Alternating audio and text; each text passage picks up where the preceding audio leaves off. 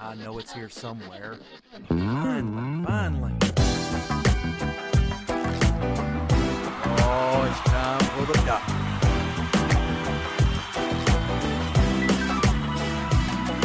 You're listening to Dr. Bill, the computer curmudgeon. Take it away, Doctor. Dr. Bill, the computer curmudgeon, is brought to you this week by Roku. Well, it's that time again, and the doctor is in. It's time for another Dr. Bill, the computer curmudgeon netcast.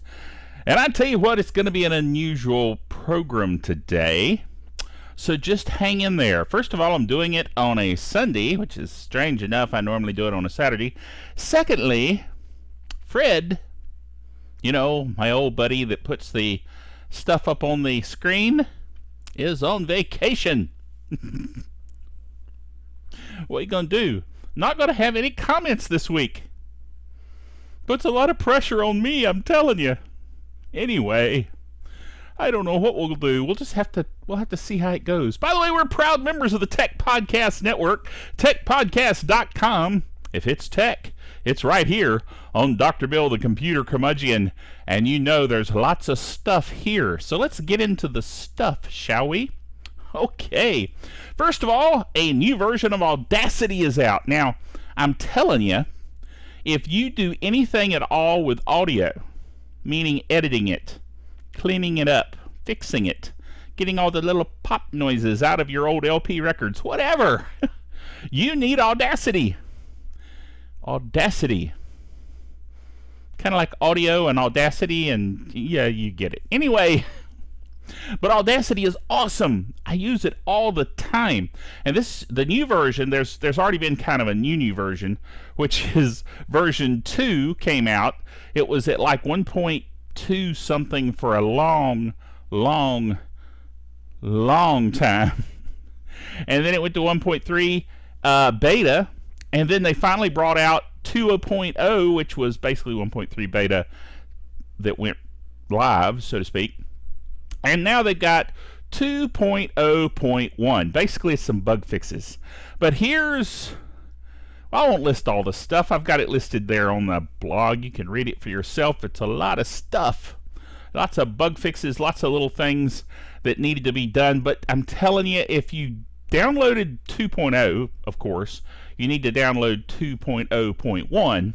And if you haven't downloaded it at all, if you're new to Audacity, dude, you're missing out because it's open source, totally free. There's versions for every platform. My goodness, it's awesome. So you need to check into that. Yes. All right, next item. Microsoft announces aggressive upgrade price for Windows 8. This was big news this past week, and that is Microsoft did something that Microsoft doesn't normally do, which is something rational. Yes. If you have a legal version, you have your little code and everything, and it's legal, from Windows XP on, so Windows XP, Vista, and Windows 7, you can upgrade. Once Windows 8 is released, you can upgrade for $39.99. I've got something tickling my eyelash, and it's driving me nutty. Anyway, $39.99. Now, not only is it an upgrade to your previous version of Windows, it is Windows 8 Pro. So like if you had regular old Windows 7 Home Edition, you qualify for $39.99 to upgrade to Windows 8, the Pro version, for $39.99. Dude. Now, you might say, well, Dr. Bill, why do you think they're doing that? Well, first of all, Microsoft wants you to upgrade, obviously. And there's still a lot of people sitting around on Windows 7 and still using it, and they're happy as clams, and they don't want to upgrade. But $39.95, they might be tempted, because support for Windows 7 will go away April of next year, meaning you won't get any more security updates, and your platform will not be secure any longer. So that's an incentive. The other thing is, they want everybody to go Metro and get into the new interface so that they can have a similar interface on their Windows phones, as well as your PC, as well as tablets and everything else. They want everybody to move. So They want to increase the market size of Windows 8 when it comes out. So, but anyway, $39.95, I mean, or $39.99, that's nearly reasonable. So, I think it's a good move on their part, and we'll see how it all works out for them. Yes. They even have an upgrade wizard that helps you upgrade and keep all your files and everything. I mean, it sounds like they're almost doing something reasonable. And I'm suspicious of that, actually. Yes. All right. Next item. This is a big one. DNSChanger victims will lose their internet access this coming Monday, which is tomorrow as I record this. In other words, on July the 9th. Now, here's the reason. People that have been infected with the Trojan DNSChanger had their DNSs changed to this bank of fake DNSs, or captured DNSs maybe is a better way of putting it, and have been surfing the internet based on that information ever since. Even if you got infected a year ago, you may be using DNS servers that are part of this evil scheme. So the FBI captured all of these, and they, Monday, are going to turn off those DNS servers. So if you have had your DNS changed to that bank of servers, and they turn it off, then you're not going to have any way to resolve anything on the internet. And so you'll be kind of stuck out there on an island by yourself. So what you need to do before that time is go to this link that I have here, which has a link to the special website that will check for the DNSChanger Trojan and get you fixed up. Know what I'm saying? So check that out. Go to the blog, drbill, drbill.tv, as it says here. Go there and look up the article on DNSChanger, and you'll find that link, and that will be good. So check yourself out. And if you're watching this past Monday, then you're not affected because you can still watch things. And if you're sitting there going, it's not working, then you can't hear me anyway. So, never mind. Anyway, I also want to mention our sponsor this week. Our sponsor, again, is Roku. Roku, dude, I don't really know what I'd do without my Roku box. I use it every day, and I kid you not, every single day, because right now we're working our way through Star Trek Deep Space Nine, and we watch Sherlock, which is a British science fiction show. Well, science fiction, it's not science fiction, I guess. I guess it would be fantasy. Typically I watch science fiction, but Sherlock is like an updated modern version of Sherlock Holmes from the BBC. Awesome. Anyway, I like to watch odd things through my Roku, but you can watch regular old movies too if you have like Netflix or of course Crackle or some of the other venues through which you can watch all kinds of stuff. Now you say, well, Dr. Bill, you know, what do I need to do? I want a Roku box. Well, here's what you do. Go to that aforementioned drbill.tv, look on the right-hand column, and you'll see kind of an orangish red box there that says Roku, okay? Click on that. Now, here's why I want you to click on that. I'll just be honest with you. If you click on that, it helps out the doctor and helps keep the silliness going here on the netcast, because I get credit for sending you to their site, okay? So don't just go to Roku.com. Click through that link, and it will help the doctor. And then buy yourself a Roku. The link that it takes you to from that orangey red-looking box, that link will take you to a special page that has all kinds of deals for you. So check that out. Yes. Oh! Yes, that was a Geek Software of the Week drum roll. And it's for a Linux Geek Software of the Week, a very special one. This is a distro. You know, I've talked to you before about distros. Linux distros are the distributions of Linux. Like I use Ubuntu on mine, and you may use Debian, or you may use Red Hat, or you may use any number of distros, but this is a separate distro that's unique, and I've been playing with it in VirtualBox, and it's really cool.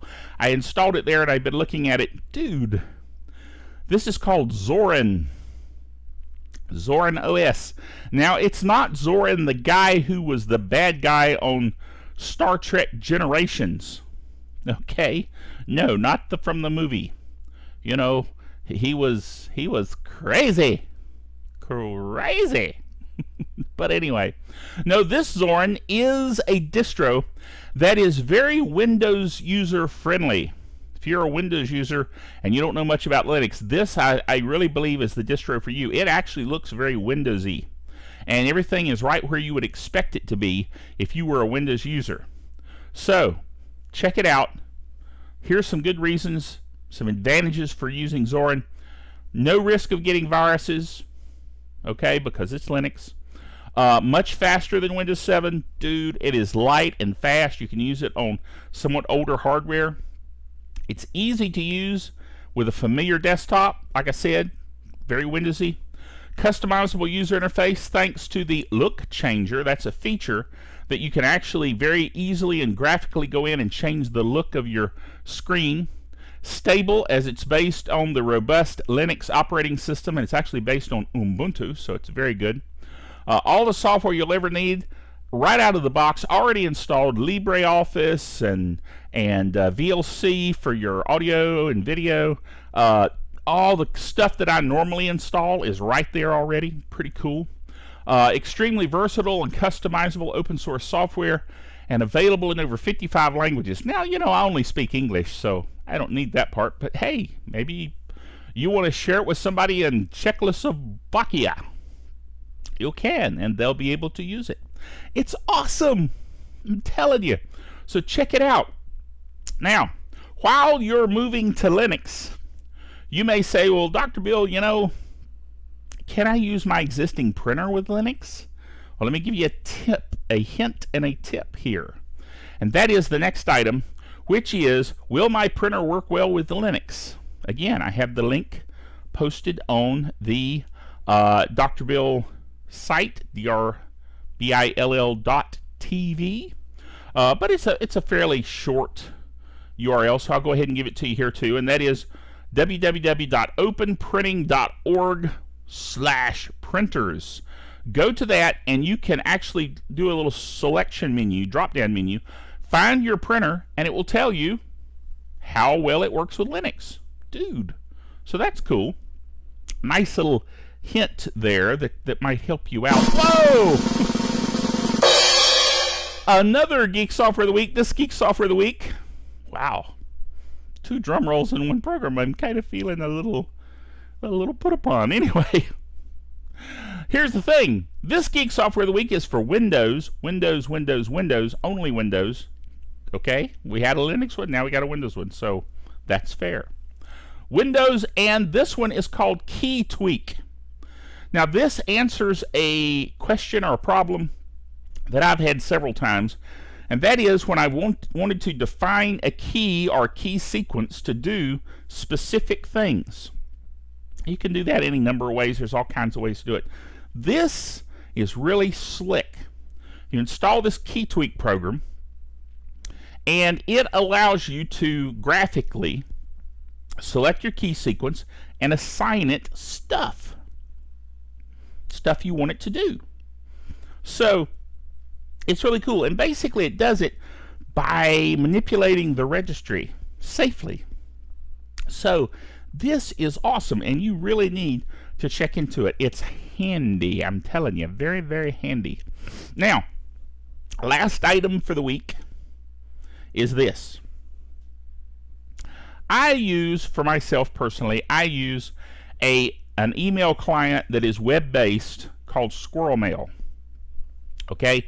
It connects directly to my server, my personal server, where my email is, and it's web-based, and I like it a lot.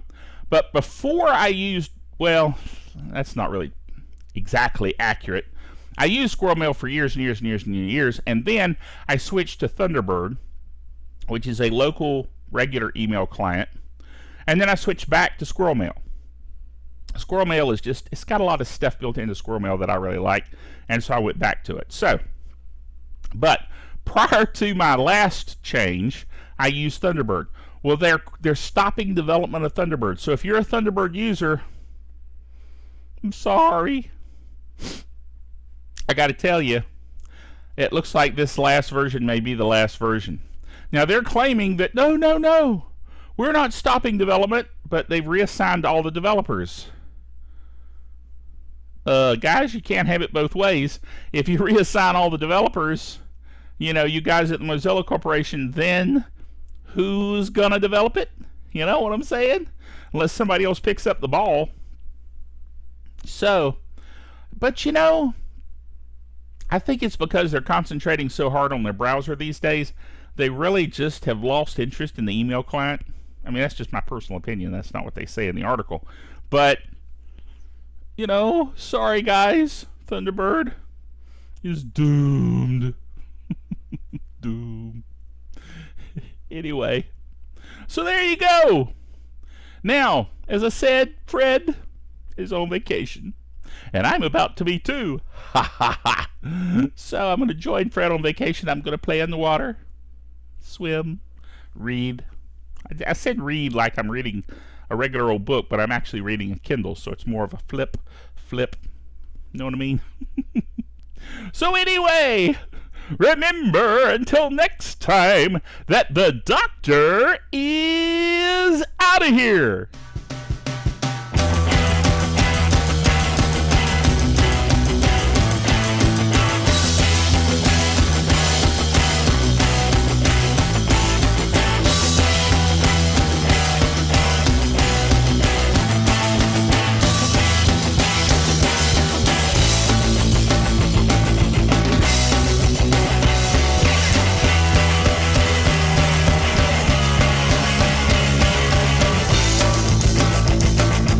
Dr. Bill, the Computer Curmudgeon, is a production of DrBillBailey.net with all the honors, rights, and privileges thereunto appertaining.